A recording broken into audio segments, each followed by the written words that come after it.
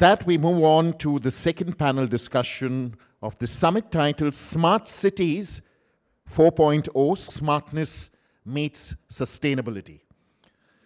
The purpose of the Smart Cities mission is to drive economic growth and improve the quality of life of people by enabling local area development and harnessing technology, especially technology that is smart.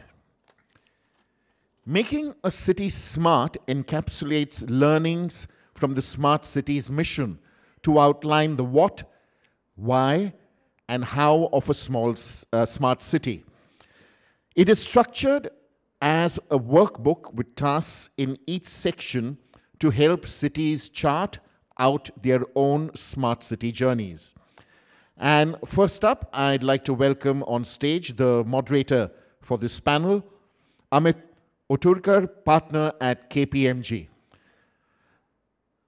Kindly put your hands together for Amit as he makes his way up. And I'd like to invite the two members of this panel, Sanjay Kolte, CEO, Pune Smart City Development Corporation. Kindly put your hands together, ladies and gentlemen, for Sanjay. And Shekhar Singh, Commissioner cum CEO, Pimpri Chinchwad Smart City. Welcome, Shekhar. Thank you for your applause. Amit, over to you. Thank you, everyone. I'm back on stage. So, really honored, here to have the Honorable PCMC Commissioner Shekhar Singh, and who's also the CEO of the PCMC Smart City, and also Kolte sir, who is the CEO of the Pune Smart City. So before we begin our discussion, I just want to take a couple of minutes to demystify Smart City. I know you guys have been reading a lot in the paper about it. There's been, positive, negative, a lot of different thoughts. So what was Smart Cities? Smart Cities mission was a pilot. It was divided into two parts. One was picking up a small area and trying to do some developments over there. It was trying to basically play around and experiment what really works, and then seeing what are the learning lessons. It's a journey. And then the second part was about, the whole city-wide initiatives.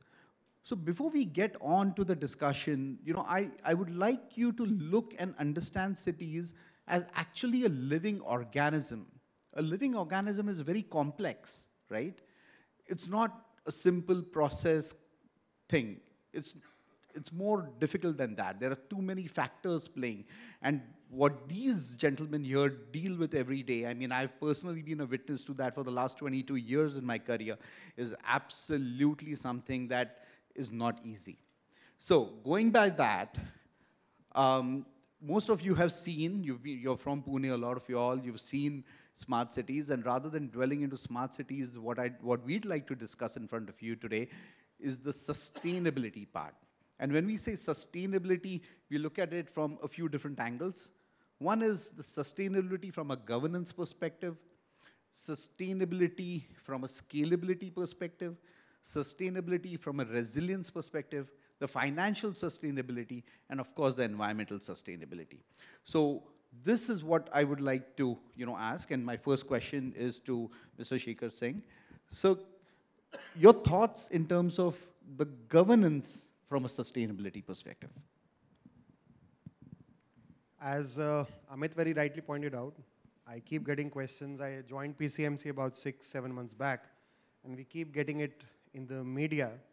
What is so smart about smart city if you have khadde on the roads? What is so smart about smart city if roads get flooded in the monsoon? What is so smart about smart city if there are kutre and gai on the streets? Amit, I couldn't have put it better the way that Amit put it. I think it was a brave step that India took when we decided to go for smart cities, and such sort of a scale-up doesn't exist anywhere in the world. Have we reached the final point? Obviously, we have not reached the final point. It was just a beginning. Just to put it in terms of perspective, all the smart cities, you might be well aware, got about 1,000 crore. We formed various initiatives from a governance point of view, as Amit has just asked. They were segregated into various parameters. Some were simply, something which comes very naturally to Western nations but doesn't come that naturally to us, is something as simple as a good pedestrian network. Something as good as a cycling plus a network for pedestrians. That is what we did in ABD. But from a more of a governance point of view, what, as Amit pointed out, what it has done, for example, in the case of PCMC, that model of the area-based development that we had in Pimpri Saudagar and Pimpri Nilak created a demand in the city in terms of the governance structure. We've now formulated the entire pedestrian guidelines into our DP. We've come out with a NMT policy, non-motorized transport policy. And from the pilot that we had in Smart City, now we have a whole structure which is inbuilt into our DP, and we are going for DP revision, and we are planning to include it into our DP as to how every road needs to be built from a pedestrian-friendly point of view, from a cyclist-friendly point of view. So the multiple layers we can discuss. I keep seeing the timer, so I'm not very sure how much I need to elaborate. I know this is an unending topic. I mean, there is so much more because of the complexities that are there. But well said, sir. Kolte, sir, the next question to you. Now, obviously, Pune has been a leader. It was the first smart city to have actually, in fact, it's been a first on many different counts. And while these pilots have been done, can you elaborate in terms of the scalability in some of the things that you've achieved? Yes.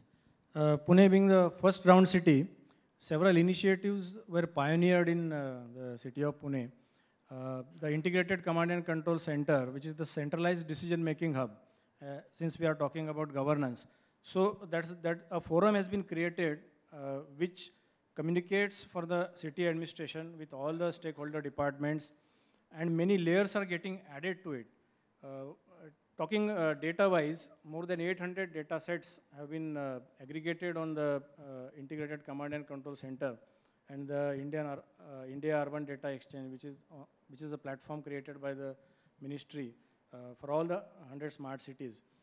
And this will be helpful, this has been helpful in carrying out the day-to-day administration, right from disaster management.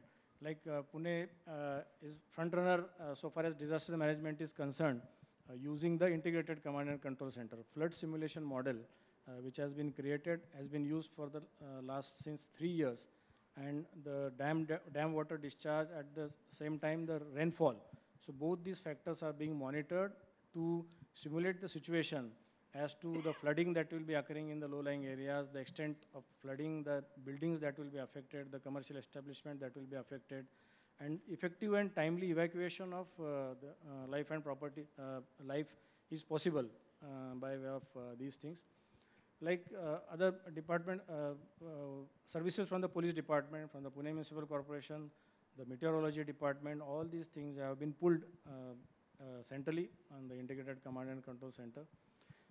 Talking about scalability again, the Smart E-Bus project, which was initiated by Smart City SPV with PMPML. So initially 150 buses which were procured has been immensely successful. Now we are upgrading it up to 650 buses in the city. 400 buses are already plying, and by 23 we will be upscaling it to 650. So that will be 1/3 fleet of the city will be e-buses. So again, that EV part and sustainability and sustainable mobility that will be achieved by way of the Smart City initiative. And similarly, many other initiatives like on the infrastructure side, road redesign in the EBD area, or the green initiatives, the LED lighting, for example, has been instrumental in the reduction in the energy demand by 60% for the city of Pune.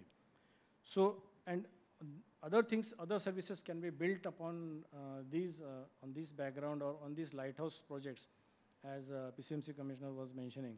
The projects have created a lighthouse so that the rest of the city development or the urban development perspective can be aligned with the initiatives which Smart City Mission has laid down in their cities. Wonderful, sir. And actually, this is very important because, the first question that would come to someone's mind is why we having a government panel in an industry 4.0, and the reason is exactly of the different opportunities that Kolte sir spoke.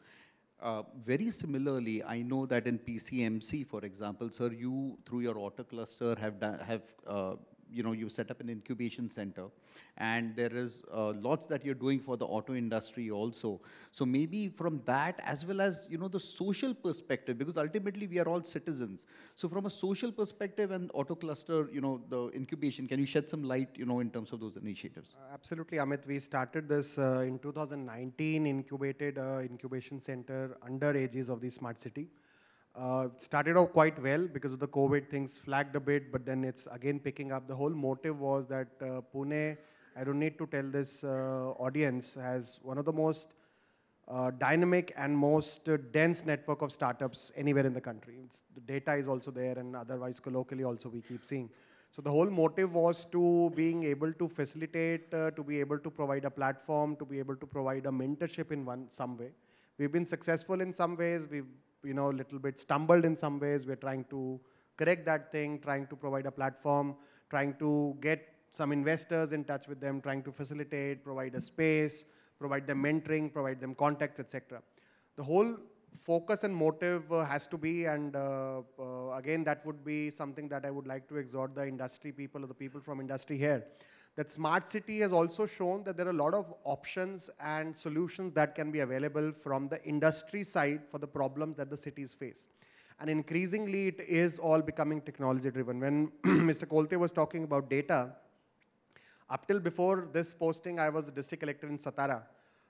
Some of the government data is excellent, for example, census, NFHS 4, etc., etc. But some of the data, more often than not, is garbage in, garbage out. So when the whole world is talking about metadata and big data, etc., some of the data that we have in government is probably not good enough to even do something on that regards. So that is where it's for the first time through Smart City, whether it is, say, smart meters, smart water meters, smart water sensors, smart environment sensors in our STPs, in our WTPs, which is now giving me data which I can't say it's garbage in, garbage out. It is what it is, and I am getting it directly. Now, based on that data, there can be multiple solutions that can be devised. For example, what is the quality of my water coming out of STP? Can I optimize it further? Some startup who can come in and retrofit my STP to make the parameters even better, parameters of water even better. In fact, we both were there in a conference in Goa recently, and Ahmedabad and Bhopal have done a great job in this platform called CIX, where they're calling all these startups in a very, very structured way, and something that PCMC is doing immediately, hitting the ground running, trying to float problems and ask for solution from the startups. And then incubate those startups, in the sense, fund the initiative. So we would be funding it. So it's basically a sort of a public procurement model that the Smart City mission has decided, where I don't need to go through a tendering process. I select the startup based on the solution that it's providing, and the solution that is there, if it's in some financial limit, 1 or 2 crore they've decided, which is a good start, I can directly take that solution and onboard. So if I'm not wrong, there were 2 expos that were already done in PCMC, with the same thing. And I think, if I'm not wrong, there were 4 startups who basically you've taken under your wings. Absolutely, absolutely. In fact, one of the startups, we are already working with them with the parking solution. So one of our own startups, we've adopted their technology, and now we've implemented that in terms of pay and park for both off-street and on-street parking, both. In terms of social infrastructure that you talked about, there's a lot of social infrastructure that got developed in the Smart City. One of the examples that comes to my mind is the e-classroom initiative, which we initially started in 11, then scaled it up to all 130 schools, which is a total, again, data-centric, AI-driven approach. In fact, to the extent that now we have attendance which directly comes to me. There's no attendance by the teachers. A little bit far stretch, but something that we are still integrating is trying to see the reaction of the audience. For example, you have a camera, and how many people are getting bored by what I'm saying, how many people are smiling, which points to the fact that whether they're interested in what I'm saying is something we're trying to gauge from the reaction of the students, and give that feedback back to the teacher as to what is the attention span, how many kids are happy, how many kids are sad, how many kids are neutral, how many kids are lost, so that the teacher then gets that data, and then it is integrated. So I think e-classroom has been hugely successful. Same thing we did with regards to health also, in terms of trying to get the data for the health of the students in the schools. And now we are trying to scale that up. And if I'm not wrong, I think that is IoT-based data that is absolutely IoT-based data. We've already done a POC for that. We'll be soon implementing it, where again the data I'm not having to record, it is directly coming to my system, and a health report is getting generated for each student, which I'm now integrated with the academic report of each student also. We are doing it with Quality Council of India, pre-assessment, post-assessment, etc. And at the end of the day, the parent of the student will get this link or in their message box, what is the academic report, what is the health report, what are the problems that the kid has in health, so that we can also follow and that parent can also follow. Wonderful. So government is an industry by itself, as we know. Now, this also means that all these initiatives don't come for free. So how do you look at the financial sustainability of this? So the financial sustainability, as I said, 1,000 crore was what initially was, you could say, a seed capital that was given, out of which we also had a contribution. Government of India had a contribution, Government of Maharashtra had a contribution. So total 1,000 crore. Going forward, there are a lot of monetization efforts that all cities are taking. We are proud to say that PCMC is the first smart city who has monetized the optical fiber network that we have. So we've created something like 600 kilometers of optical fiber. There is a dark fiber that is available, one of the ducts that we've lit up. There are 3 ducts which are available to us, which are dark ducts, and now we've monetized it. We are hiring a concessionaire to monetize it for us. And that would more or less, a single project would sustain the smart city for all the expenditure that we require, whether it is for the OPEX, whether it is for sustaining of the HR that we require. Apart from that, in terms of the financial sustainability, like we have this application called Smart Sarthi, which is a citizen engagement platform through an application website. Already PMC has hired that service from us. Going forward, we are actively going to pitch it to other smart cities and try to make some money out of that solution. So we are already looking at that, and then also looking to monetize the VMDs that we have and the kiosks that we have, and also monetize our app, because we've onboarded a lot of business merchants, etc., operating in the city on our app. Our app has roughly about 2.5 lakh active users. Wonderful. So this is very entrepreneurial, that you're going beyond your realm to actually act as an entrepreneur. And I think this is exactly, so you are actually acting as a CEO of the city rather than as a commissioner, and which is very, very interesting and very much needed. Thank you so much. PMC, sir, how do you look at the financial sustainability and carrying out, all these scalability measures that you spoke of further into the future? Yes, Pune Smart City is also working for planning for the monetization now. We have adopted certain cues from PCMC also. One example was laid by PMC by way of municipal bonds which they floated, and raised almost 200 crores for water 24/7 project in 2017-18. So that is one example within the city itself. So this is a model which can be thought of for further requirements of funds which will be required for the SPV or the ULB. The integrated command and control center, as I said, so we are thinking of using it, using the infrastructure there as a service, the data which has been pooled, that can be used as a service.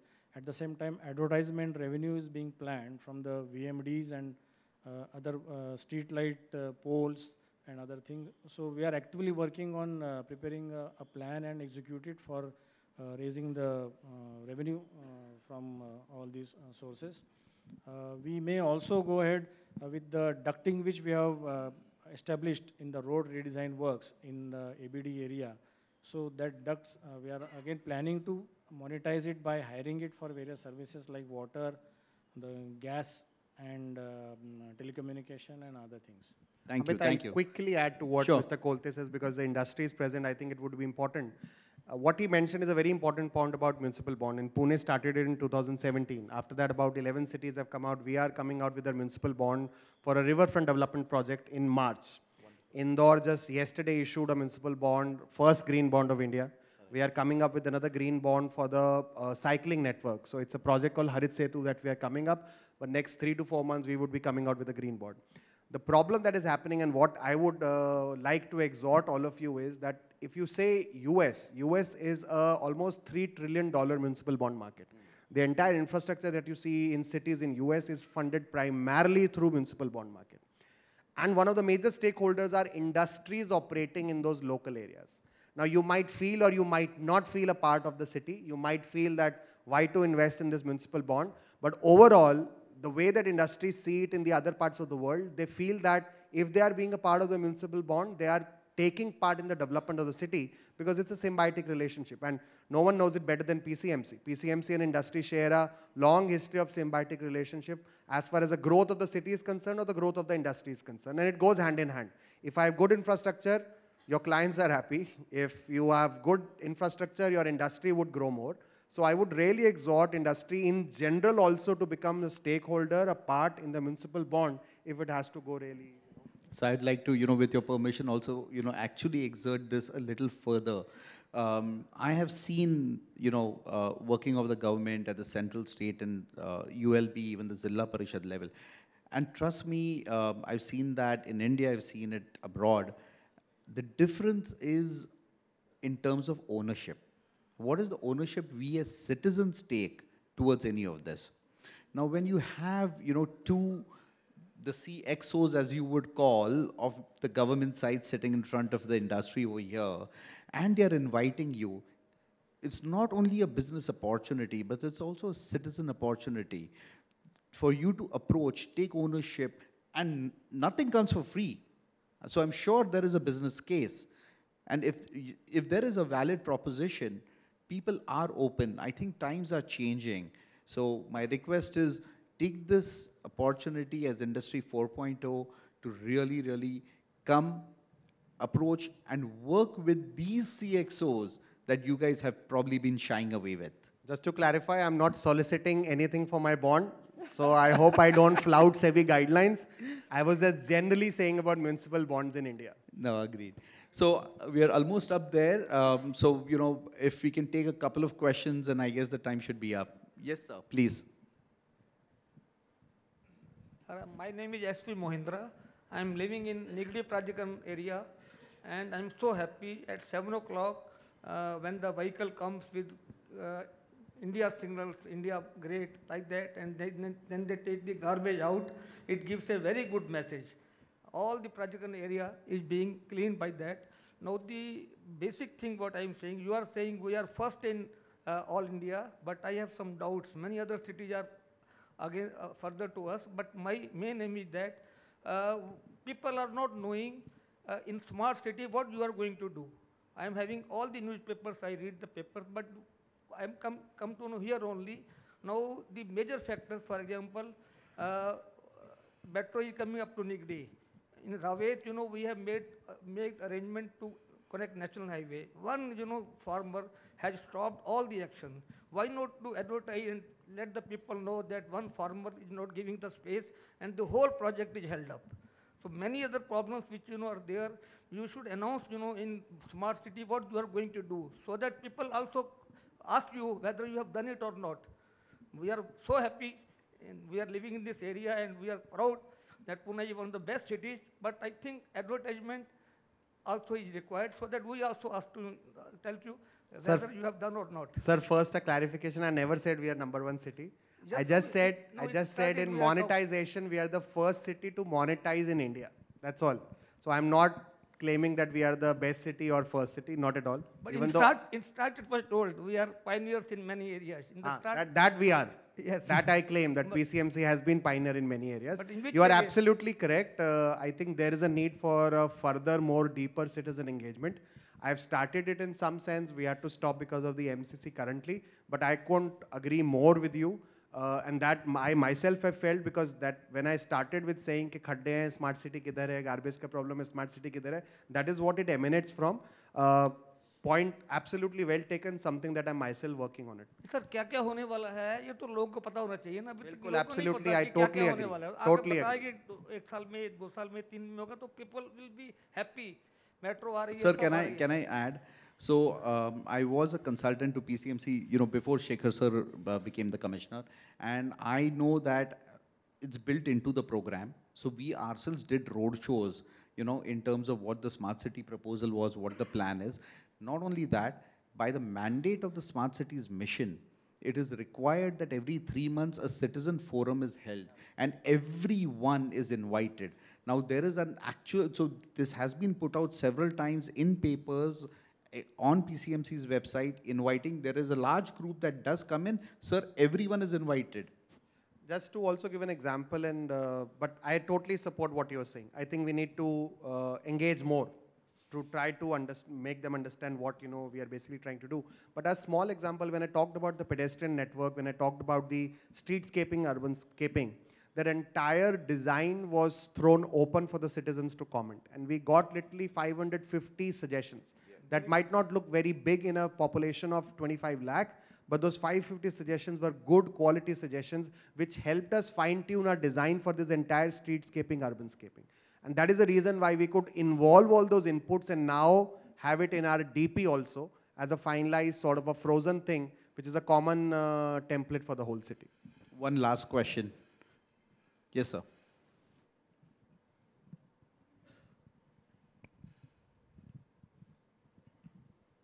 Request if you could introduce yourself, please. This is Ravindra here. Good evening, sir. As far as smart cities are concerned, the major challenge being the parkings and the sanitation, which plays a key role. So I would like to share, there are a couple of solutions available as far as vertical parking is concerned. And in the sanitization space, there are toilets being developed, which is United Nations have declared as one of the top 10 innovations. I would share that details with you once we are through. Probably that could help our twin cities address these challenges. Thank you. So a quick not a response, would invitation for you to also visit our smart toilet at Dange Chowk at Bhakti Shakti. Sure.